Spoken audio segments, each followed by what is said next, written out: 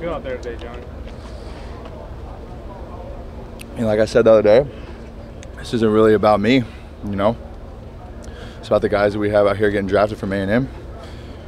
But to be a part of it, Christian worked out with me in LA a couple weeks ago.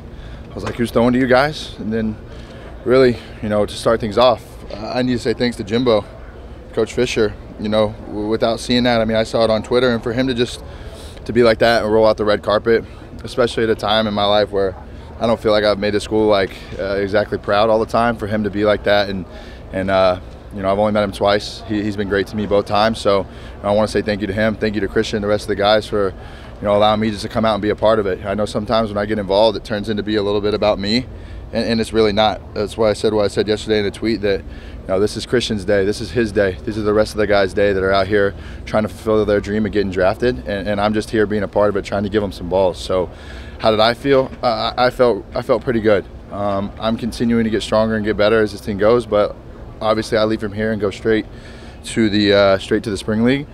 So I'm ready to go. I haven't felt this good in a long time, from a mental standpoint and from a physical standpoint. But I felt like the ball came out really well today. Short on one post that'll sit and eat at me for a little bit, and one low ball to Kirk. But other than that, it's another workout, another day. How do you think the current Aggies did, guys like Christian, Kirk, David Rattler? I thought they all did really well. At least the receivers and the running backs we had. I think we only saw maybe two or three balls hit the ground the entire time. So, that's all you can really ask for in a setting like that. Johnny, how different did this feel the second time around? Can you speak up? How different did this feel the second time around? I did tell my agent and my dad that I would like to officially announce that I'm retiring from all pro days moving forward, and I will not be doing any more.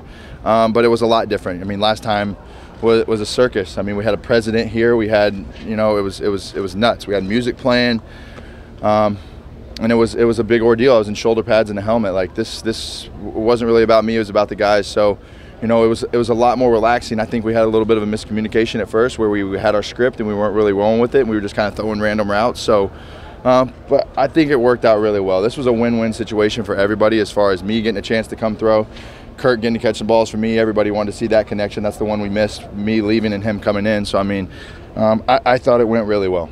Johnny, you feel like after your competitive juices even more, Johnny, to try and get back and get to where you have been? Yeah, 100%. And I think it definitely did having another quarterback throwing with us too. We were sitting there.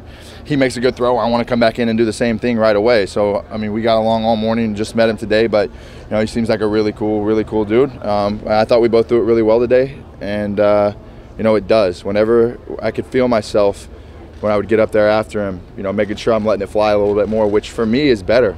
Because when I cut the ball loose and I let it go, usually I have enough consistency to put it where I want. Johnny, you had a couple runs in front of pro scouts, and teams are starting to see you a little more. What feel do you get from your agent or just the people around you about how the NFL is looking at you right now? I blocked it off, so I can't do anything. I can't stress about it.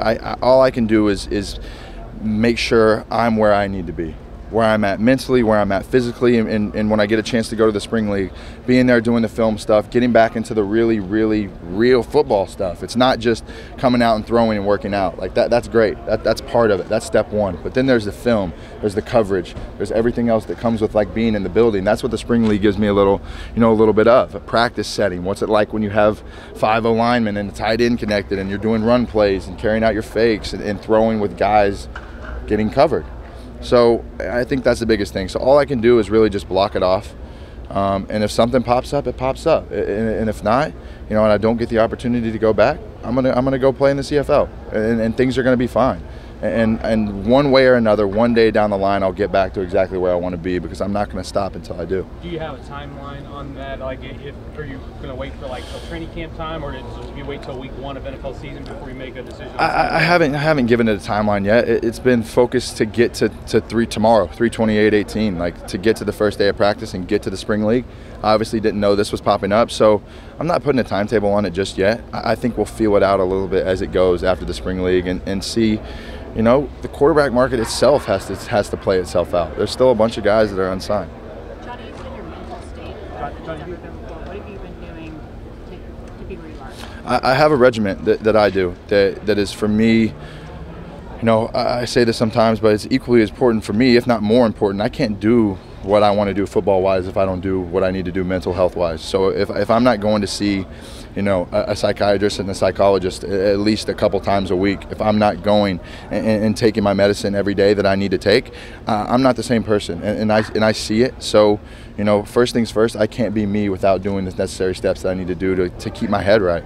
And that's just a fact. Like, it took me a while to really overcome that and get where I felt like I was comfortable with it. But when I did, I started seeing an improvement in all aspects of my life. And the people that I have around me, from my wife to my dad to my sister to all the people that I have here with me, my agent, my advisor, everybody, like, I have a good team around me, and I've cut off a lot of the leeches that have been around me in my life, and it was really needed and really necessary. When you get to Austin, how much of all this that you've been doing is about proving that you are the person you are?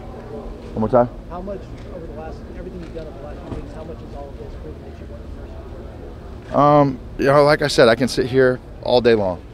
I feel like I'm different. I feel like I'm doing really well. I feel like from a mental standpoint, I figured out what benefits me the most and what helps me. But I can sit here till I'm blue in the face.